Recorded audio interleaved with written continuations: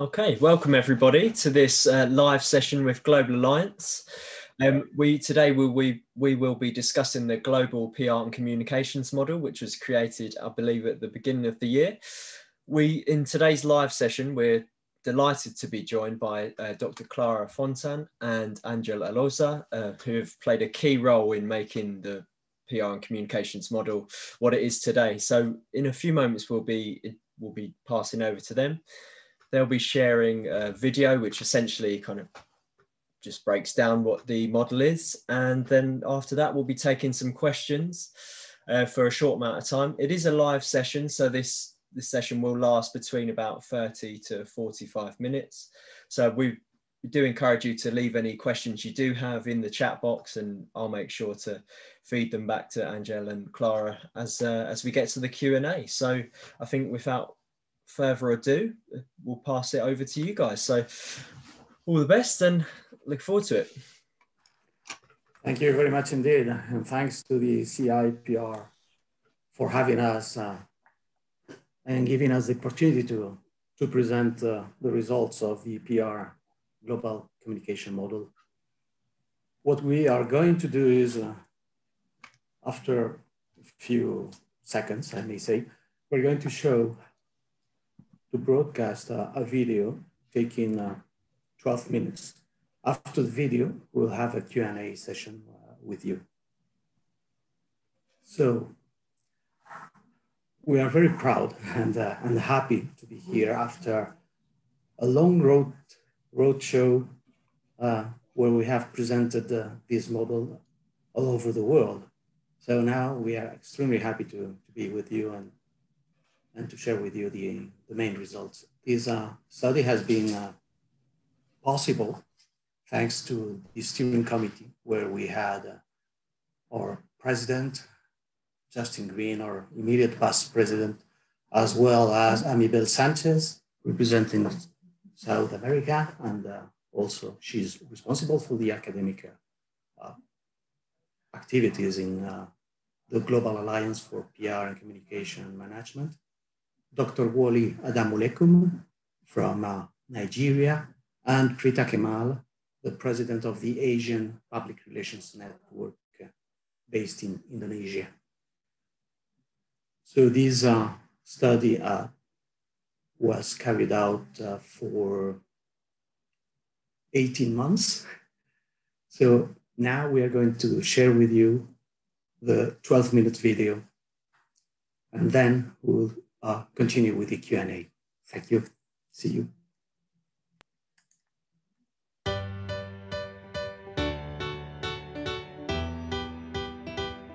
Global Alliance works across continents to shape the future of our profession, help practitioners deal with the main challenges they face in their organizations, and demonstrates the value and positive impact of communications. To further advance this mission, we have the pleasure today in launching the Global Alliance PR and Communication Model. Developed in partnership with Corporate Excellence, Center for Reputation Leadership, the model defines the roadmap and building blocks of the functions of PR and communications that contribute to the creation of differentiation, reputation, trust, and social legitimacy. The model consolidates Global Alliance's 2010 Stockholm Accords and the 2012 Melbourne Mandate, and integrates Global Alliance's Global Capabilities Framework, developed in partnership with Huddersfield University. The model enables organizations and professions worldwide to improve their leadership and business decision-making process, while promoting a real and authentic connection with their stakeholders for a post-COVID-19 world. We are broadcasting from Corporate Excellence Center for Reputation Leadership. So let me tell you a little bit about us, who we are. We are a non-profit corporate think tank, may I say an accelerator of innovation research, applied knowledge and training specialized in intangible assets. This is a platform born 18 years ago, created and financed by large corporations in Spain and Latin America. This is the platform where we started our collaboration with Global Alliance to build this roadmap. And the roadmap is based on the challenges and opportunities that all organizations are facing around the world, which means basically the need to build and maintain legitimacy and trust, to increase companies and organizations' reputation, as well as building a strong competitive brand positioning able to differentiate our companies in the long run. And finally, creating a strong and strategic alignment with all our stakeholders, which means that the new model we are presenting today is a response to those challenges and also a way of demonstrating the huge opportunity for professionals in the PR and communication arena to be the leaders in precisely building the proper answer to those challenges. It's been a 2 years project. And this project is building on the Melbourne mandate, also integrating the knowledge and the resources and the toolkit provided by the Global Capabilities Framework. And finally, building on those two, we are presenting now the Global PR and Communication Model 2021. The model. Let's talk about why, how, and what. Why? This model has its deep reason why in answering the 4 challenges and opportunities that all organizations around the world has. Those challenges relate to the need of building a long-standing differentiation, the need of building and reinforcing the social and relationship capital. We call this engagement with all our stakeholders. The idea of generating advocacy, basically activating our key ambassadors who are going to talk about us, who are going to recommend our products and services and protect us during crisis and key moments of the organization. And finally, last but not least, all organizations need to build or rebuild trust and social legitimacy to get and enlarge our license to operate. This is the reason why. How? Is by building on, if I may repeat the concept, building on the building blocks, the 5 building blocks, starting with corporate purpose, which is the first step of the model. It is the core of the model, and it is the one who affects and helps the rest of the 4 building blocks. The second one is brand and culture. Brand and culture addresses the need of reaching a long-standing differentiation. Then we have reputation and reputational risks.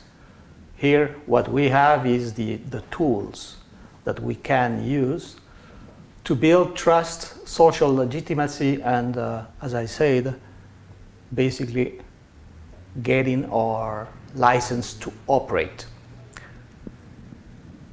We have two other building blocks. They are transversal key conditions to make it happen. One of them, and probably the most important one, is communications. You see that communications is a round circle here in blue color. Without communications, nothing would exist. Communications is building realities. That's the reason why it is circulating permanently and in a dynamic form the model. And finally, the last building block is a permanent and transversal activity of listening, of helping companies being connected with the expectations of their stakeholders on a permanent and continuous basis to be able to match what we do with all these expectations, dynamic expectations, and demanding expectations that help us in becoming an excellent organization. This model is the result of these 2 years of global consensus research. The global PR and communication model, its main objective is to provide organizations with the key building blocks to be able to navigate in the intangible economy. And at the same time, companies, organizations need to have in front of the management of the building block the professional who's going to be able to do this task in an excellent way and provide a strategic leadership in PR and communications management. Our model is fulfilling these two different tasks, which are absolutely complementary. From one side, the proper answer to organizations, and then to professionals, highlight the huge opportunity to become the experts, the one who has the knowledge to implement this model within the organization.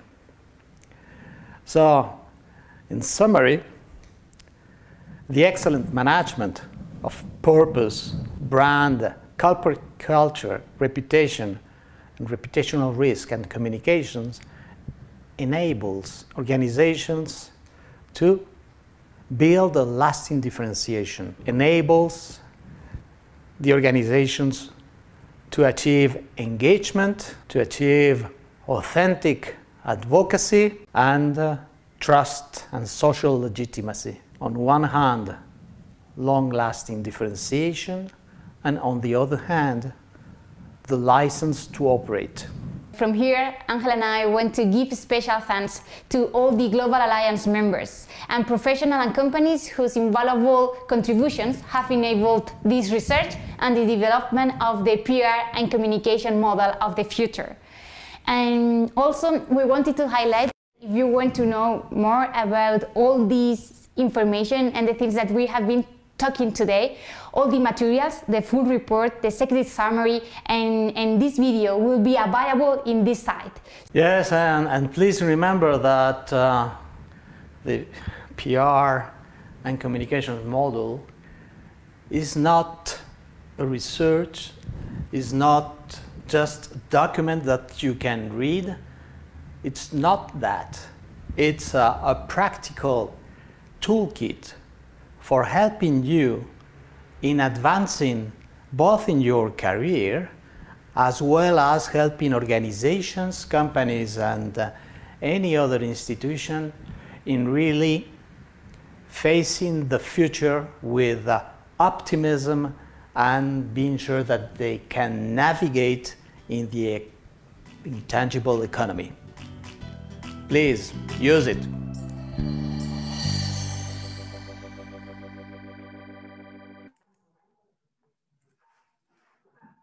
So thank you. Here we are. Back again. Yes. Thank you, guys. So, yeah, feel free to put any questions you do have in the chat function. I believe we have one already from Alistair, and he asked whether, so what a PR professional should expect if they were to implement the model in their own organization. What will the model help them to do better? And I think that one is for both Angel and Clara. Yes. Clara, do you want to start with it? I think that, yeah, I can start, yeah? And then Angel, you can do that, yes? As you consider more convenient. So related to the first question, what we are seeing is like, and according to the model and the result that we have discovered, is like implementing the model and all these building blocks and dimension. We are seeing that the PR and communication director or professional will be strengthening their function inside of the company. And we have discovered that doing that, there are more probabilities of having a seat in the C-suite table. So there is a main key finding here according to the model, and is related to purpose in two aspects. We have discovered that purpose understood as a fundamental basis of strategy and as a framework for guiding the decision process that guarantees consistency, coherence, and integrity, play a key role in all dimensions of the model. So we have discovered that defining the purpose and activating it through the company, then the significant impact on all dimensions of the model will be greater. So it means that we need to work on it if we want to manage intangible assets in a better way. But at the same time, we have discovered that the process behind of the definition and activation of the purpose is key. So if we follow a participatory process also, we will have a greater impact on all dimensions of the model. And according to the model, those PR and communication directors or professionals who are leading the definition and implementation of purpose, but also the process behind that, are increasing the role inside of the companies. So we are seeing that you need to manage this purpose as the starting point with the impact on all dimensions of the model if you want to strengthen your function or your influential role inside of the coalition of power inside of the company, and also having the opportunity to participate in the making decision process.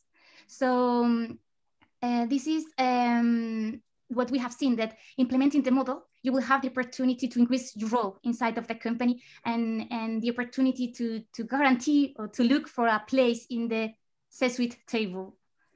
And I think that the model, according to what we have discovered, will help them to know what to do and what are the main dimensions and functions that they would have under their umbrella or under their department or responsibilities to increase or to manage intangible assets in an excellent way, helping their companies to achieve these main challenges.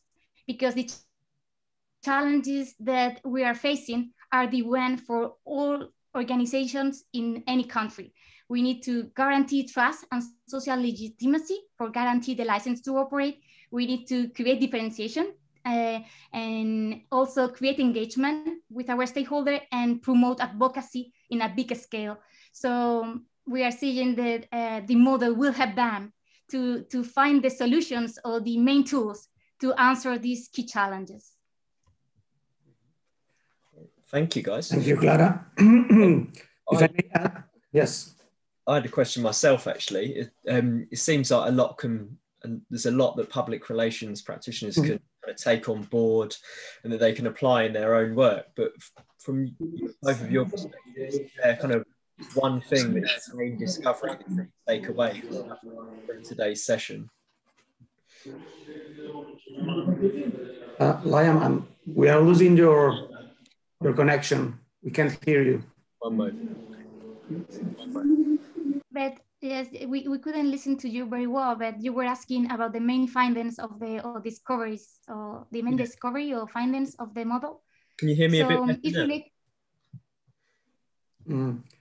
now? No, not really. No worries. Yeah, I'll we've got a few more questions. Yeah, essentially, what was the takeaway point from that public relations practitioners could take?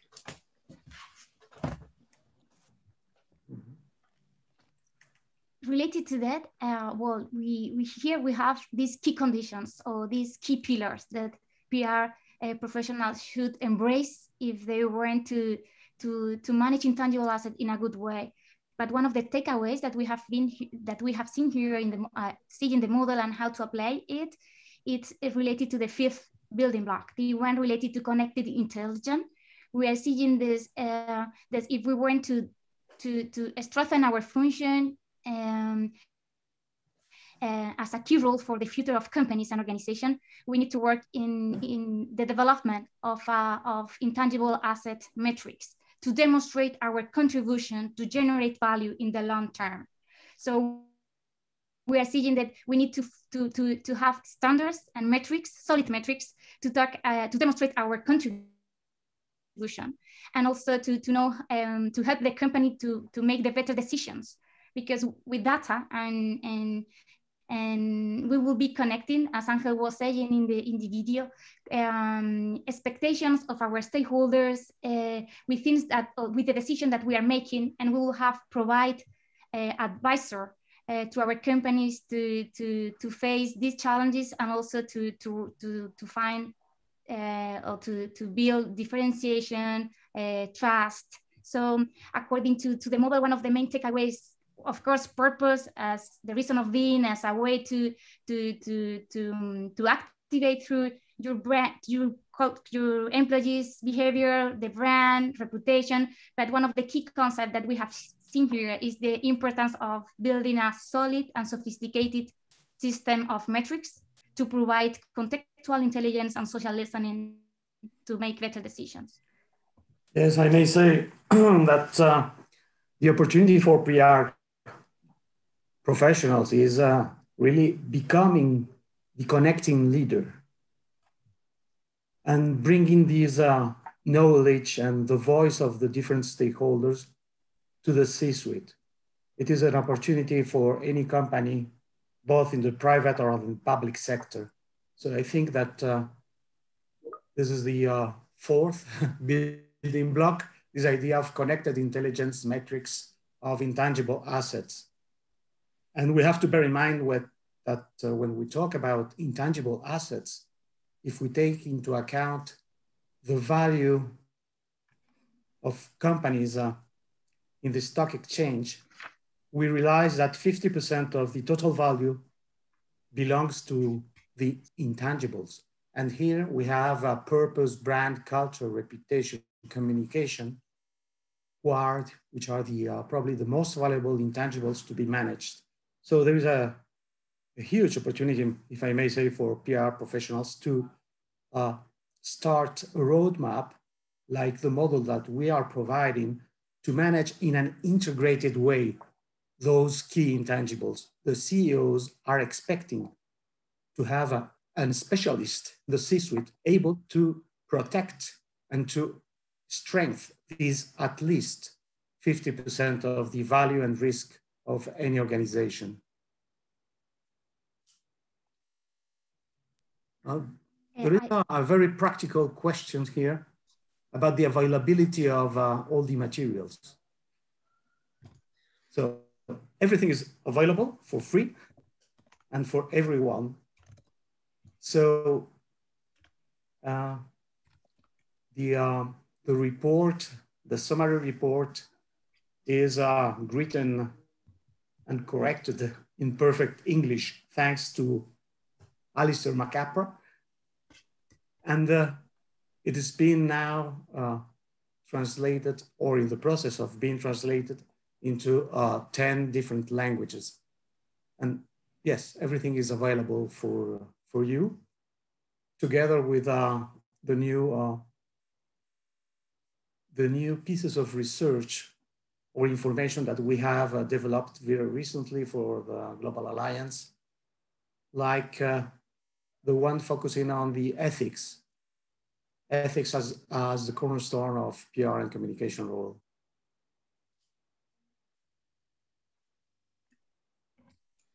Great, thank you. So we've got a few minutes left, guys. So if anyone does have any last minute questions, do feel free to pop them in the chat function now. But just like to take this opportunity to say thank you both to Clara and Angel for making today happen. It's been very interesting, and we'll make sure that all the resources that they've spoken about today will be sent to all registrants. And this session is being recorded, so if you are a CIPR member, you can claim 5 CPD points for attending this. And yeah, just make sure to flag that when you're submitting your CPD. But yeah, thank you to everyone who joined today, and it was great to see you. So thanks again, guys. Take it easy. Thank you very much indeed. Thank you very much.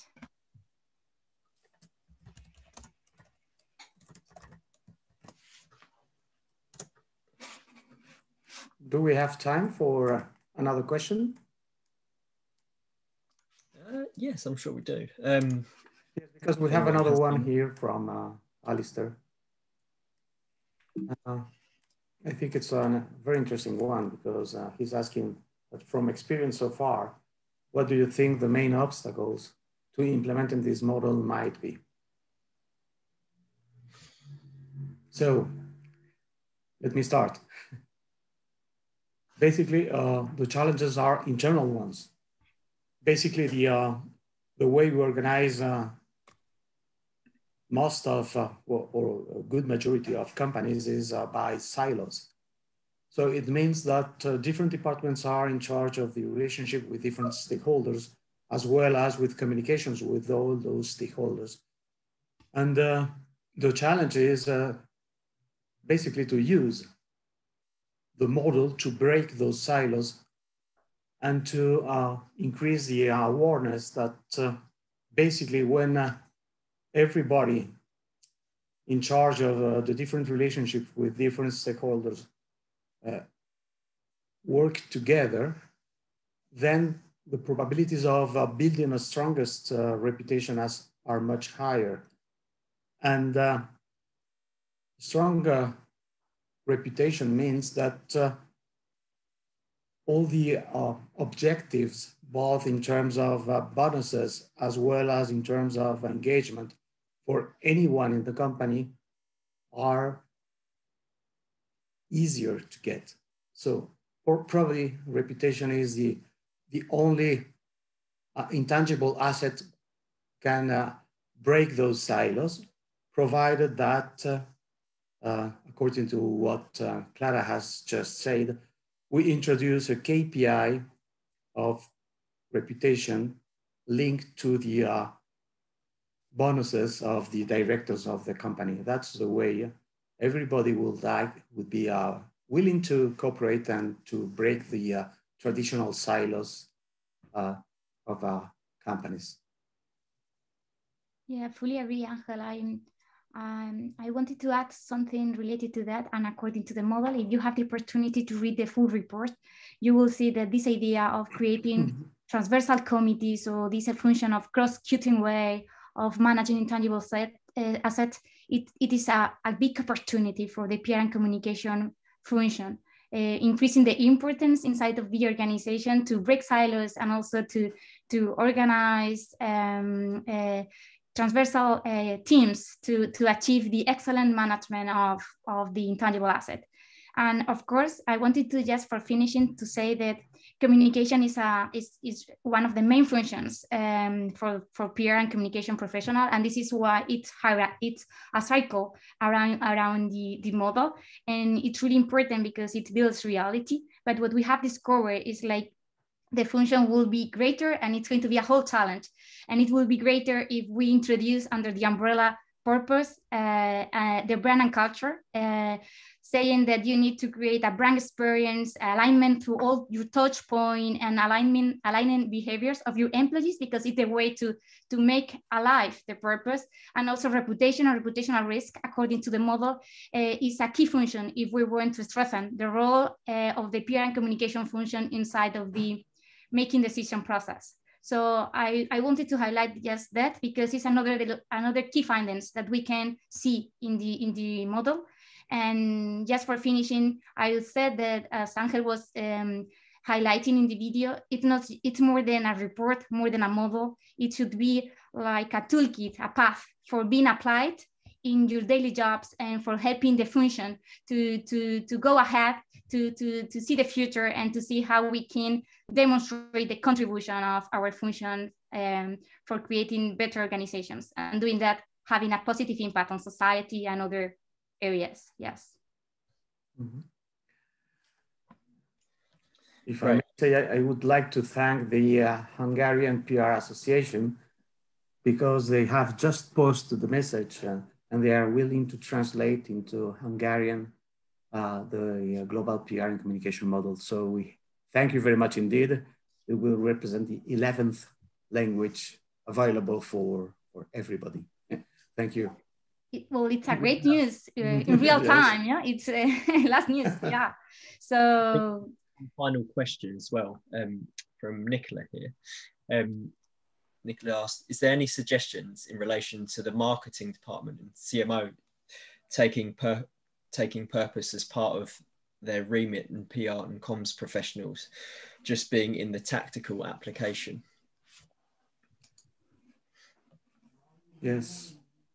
If I may say, the question of how to define and activate purpose is a key one, because what we see is many companies and organizations around the world saying that they have already defined their purpose. And in fact, they are not doing the proper job, if I may say, because they understand purpose as a communication exercise and not a massive transformation one. So that's the reason why the PR communication function has a very interesting opportunity here, according to the results of the study, because companies need a specialist in defining the proper way, the right way to define and activate purpose, not for your stakeholders, but with them. It means having a participatory process to guarantee that both internally and externally, the purpose is going to activate positive behaviors. So it's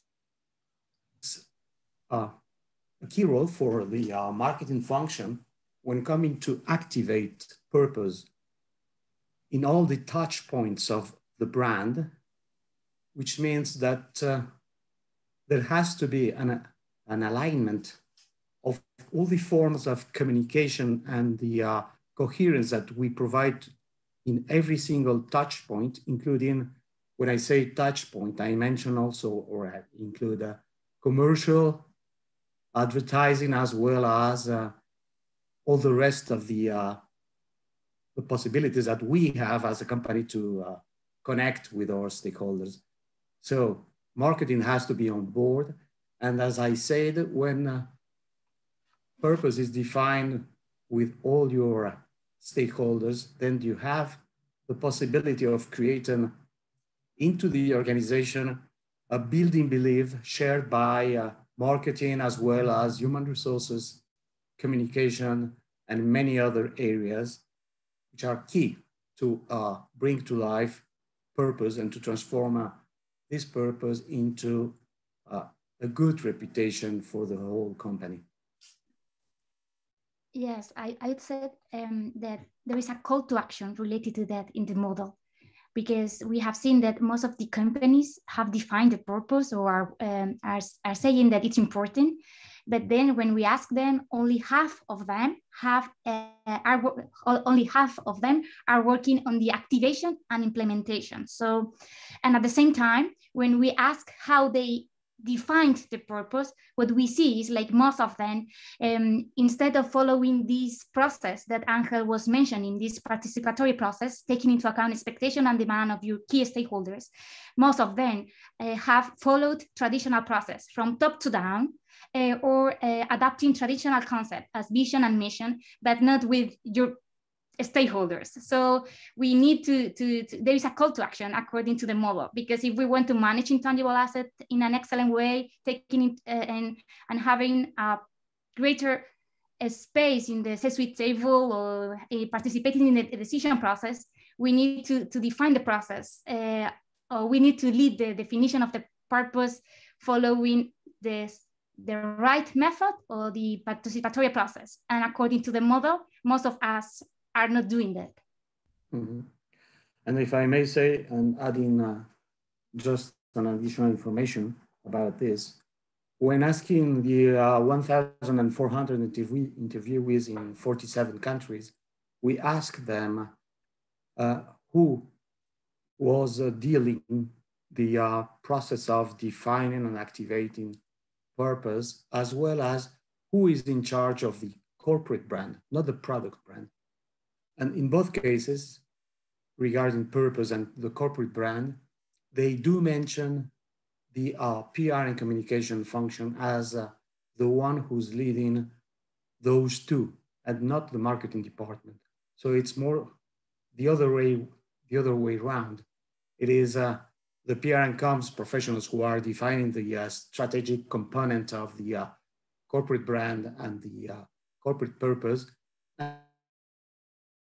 And if I may say, the marketing department has a more tactical role in bringing to life this purpose through advertising and commercial communication, as well as adapting the purpose to the product brands.